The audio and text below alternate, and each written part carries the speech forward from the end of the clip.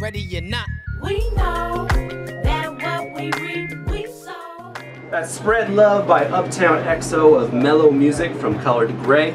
This is Juice Radio's Fresh Juice, your urban music refreshment. My name is D Money. You can follow me on Twitter at DMoneyJuice. My guest tonight is Talib Kweli.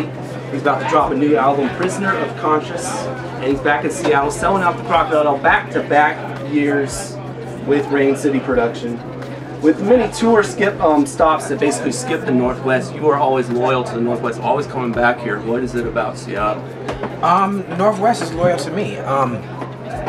You know, actually my biggest market fan-wise is like the Bay Area, but then that extend out to like the Northwest, to Seattle, to Portland, to Vancouver.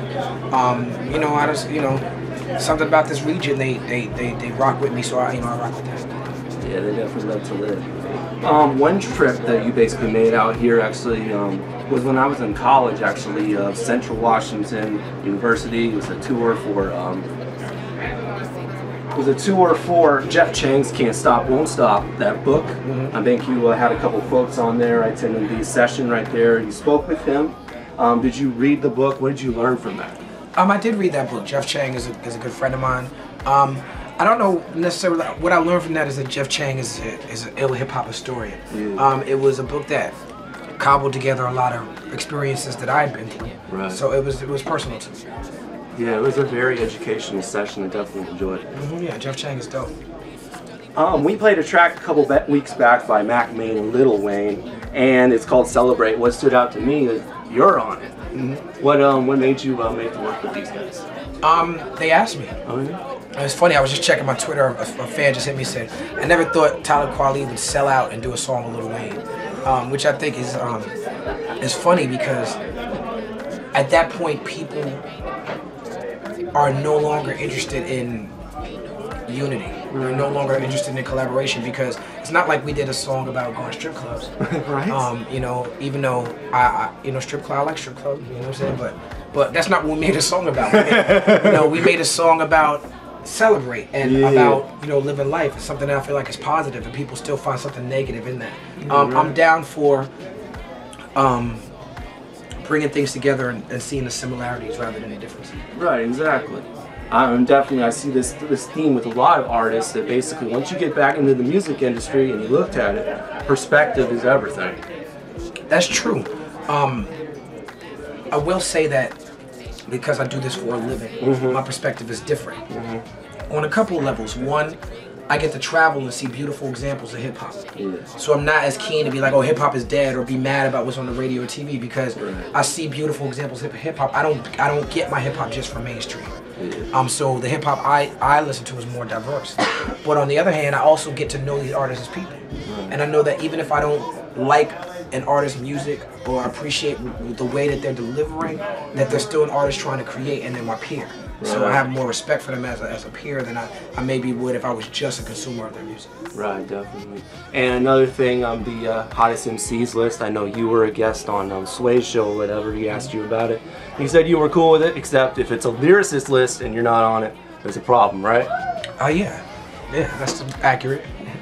But yeah, definitely, would you like to be seen as hot? Hey man, I've been hot, I've been cold. Yeah. You know, it's about whether you can rock, whether you're hot or not. Right. You know, hot is something that's temporary. I'd rather something that's more consistent and long term. Definitely. You know, but you know, being hot is dope. When you hot, get your money. You know what I'm saying? Are you hot? Yeah, definitely. Now, speaking of a hot record, we're about to play that, and we'll talk with you in a little bit. We're going to play the latest single from it, Upper Echelon, featuring the very talented Harry Fraud on the production.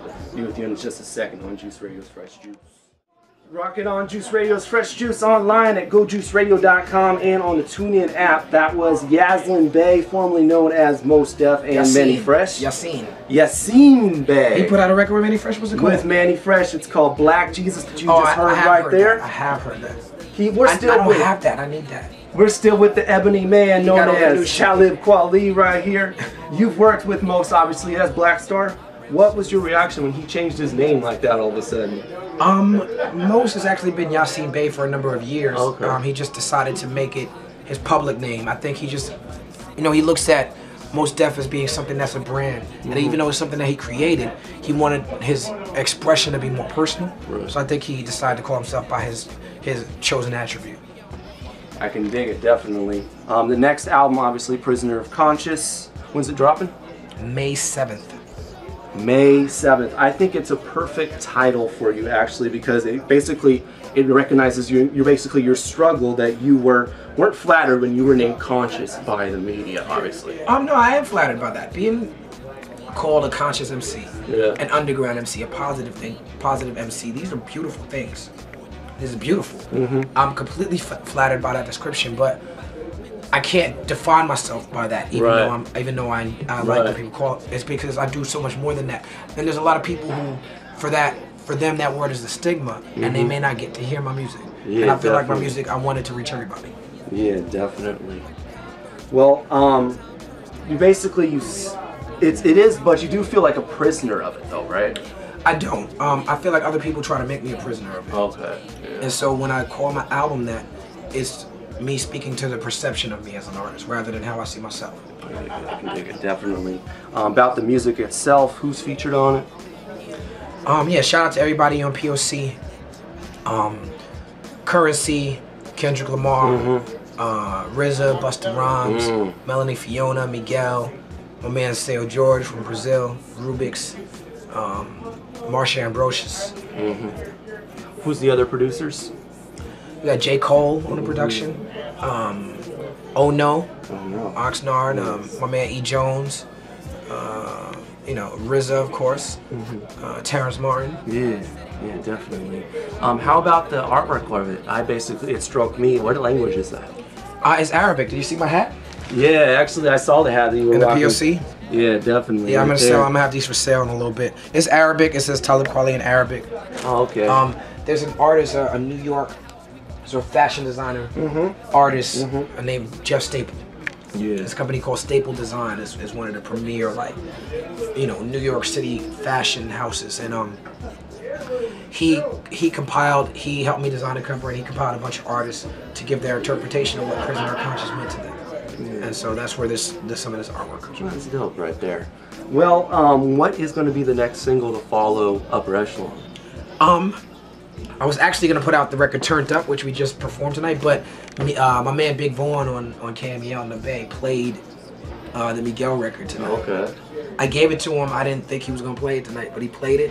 And so now that's going to be my next single. Well, you have to understand, when you give a hot record to a DJ, you're going to play it. You know what? I had a conversation because he DJs for Black Star as well. He did a show in Hawaii, and he was like, "Yo, give me that record."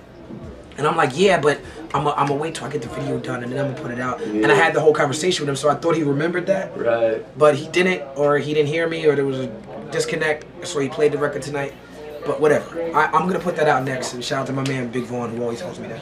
That's dope right there. Something else we need to touch on is whatever happened to Blacksmith. I mean, basically, it was a great idea, very social concept, some upcoming artists, but Blacksmith, it was really a lot of just me working hard. So I decided to put those efforts more on myself. Right. So I love Strong Arm Steady, I love Gene Gray, and these people who I make music with to this day, and I will continue to. Yeah. But now it's about Javoti Media, and I'm just moving in that direction. All right, definitely, man. Thanks for coming through, Talib. We're moving on with the latest from Chris Brown from upcoming album X called Fine Chine. You play all types of shit. Yes, definitely. There's urban music across the board. Yeah, definitely. Okay. Hip-hop, R&B, local, national, international, all over the place. No doubt. Yep. Murder rap, I murder rap to learn it, confirm it, and burn its audio. Music for your convertible, use it for burning cardio. Don't use it with burners. They'll find me in your stereo and blame me for the murders. Lock me up and get me carried off. I know I said murder before. Murder, fuck it, murder. Make a foe, insert a learning curve.